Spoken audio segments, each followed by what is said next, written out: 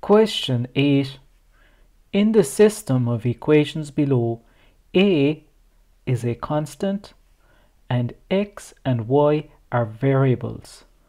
For which of the following values of a will the system have no solution? If we look at the two equations, we can see that they're both linear. Remember, if we plot a linear equation, we will get a straight line. So if we have two lines which do not cross over, let's call it L and M, well, we will not get a solution to this condition. Alright, so what we need to do is manipulate the algebra so we can get the slope of each of the two lines, equate the slopes, and then solve for a. So I'm going to do this in stages as it is a difficult question.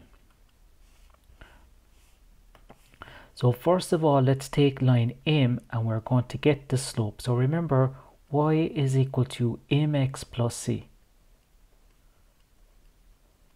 So we're going to rearrange L in that format. So we're going to get L will be, I'm going to leave the 3y over here and I will bring over my x. So when you bring over the x, you'll get negative 1x. I get minus 7 is already on the right hand side. And then we're going to divide across by the 3, so we'll get it into this format here. Y is equal to mx plus c. Minus 1 over 3x minus 7.